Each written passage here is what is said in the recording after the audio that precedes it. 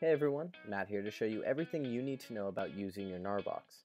In this tutorial, we'll be demonstrating how to manage your files and add storage space to your GNARBOX workflow with an external drive. External drives provide extra space for backups or when you're ready to archive your GNARBOX. We support drives formatted as FAT32, NTFS for Windows, and HFS Plus for Mac. When looking to back up a card directly to a drive, you will go to Devices, select your card, select All, Copy All, and now you can select your drive.